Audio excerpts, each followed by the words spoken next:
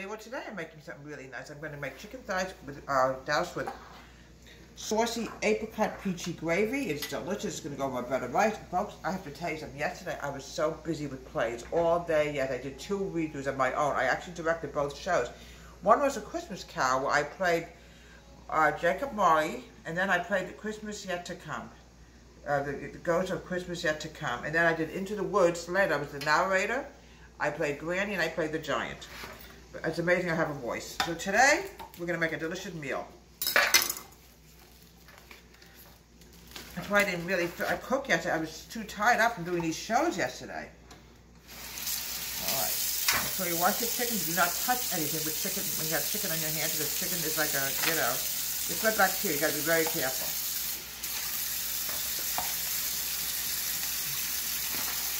Okay. I can't touch this knife, folks. Once I'm done with this knife, it's got to go in the dishwasher since I'm done with it.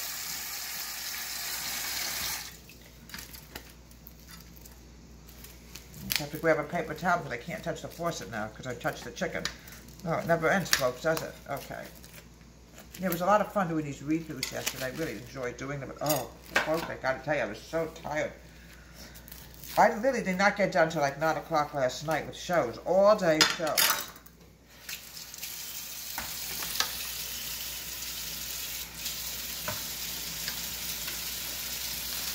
Okay, we'll do a lot of Christmas specials coming up very shortly, folks. Not too far off. Alright. Be very careful. I have to grab a paper towel because I don't want to touch anything. But I have to wash my hands now.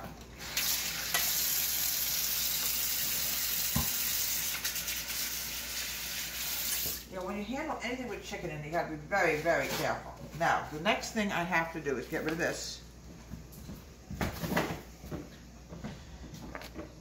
And this. I won't take any chance. I'm going to clean the countertop once I'm done. A lot of salt, garlic powder,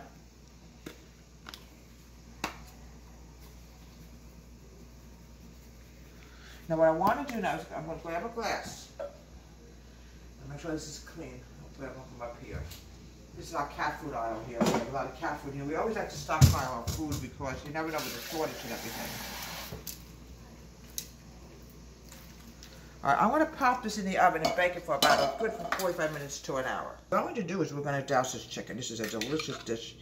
My mom used to make this when we were growing up. I remember having this. It was so delicious. Oh. And like I said, I did 2 shows yesterday, and no wonder why I'm tired. Okay, my lady, how many pieces do you want? 2 or 3? Okay. Okay, we're going to cook this for just another few minutes. I just want to make sure this drains into it.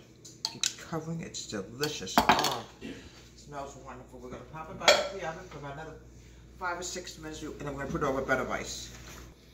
I have to add the better rice. It's very important to serve this over better rice. That's what makes it really unique. Here we go. Chicken flavored rice. It's delicious. And sometime down the road, I'll teach you how to make a chicken flavored rice. Gonna put it over the rice. No, we're not done yet, folks. We're gonna even put some on the rice, the sweet sauce. It's delicious. Oh. Now, I'm gonna grab the corn, clean fork.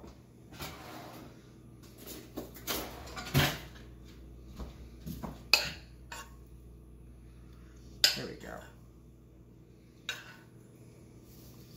Goes great with corn. Take another piece out. Put it over here.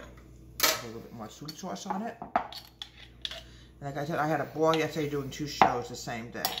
And here we have delicious apricot, peach apricot chicken over a better rice from Deborah's Home Country Kitchen. Have a great day. Please subscribe to my wonderful YouTube channel.